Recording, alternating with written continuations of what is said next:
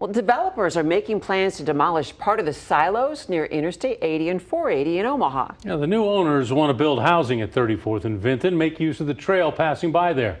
KETV News Watch 7's Alex McClune is there live with what's next for the project. Alex?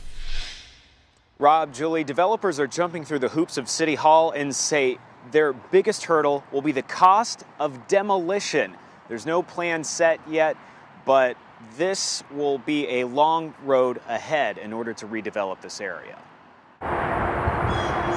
A trailblazing plan for an Omaha landmark. It's something that's, past its prime. It's a landmark. It's something big that you can shoot for while you're running down the trail. Developers plan to build housing here like townhouses or row homes, attracted by the connectivity of the South Omaha Trail. We've got nearly 5 acres on one site alone that has hazardous structures and dilapidated structures that at this point in time need to be put to use.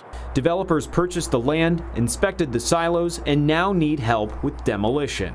City Council could help by approving tax increment financing, paying a price tag described as 7 figures. We fully intend to engage the neighborhood in the process and get everybody's feedback so we can expand what's there in a way that is conducive to a long-standing awesome neighborhood. But the concrete grain elevators have had a rocky road.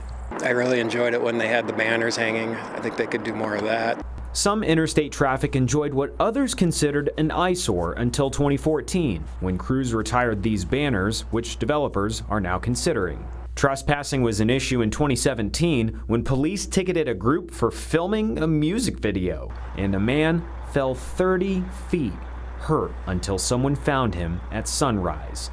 It's an issue neighbors are over with. I don't know what it's going to cost to take those down. It's going to be cheap. Redevelopment bridging the area with other parts of the city, but still a long path to get there.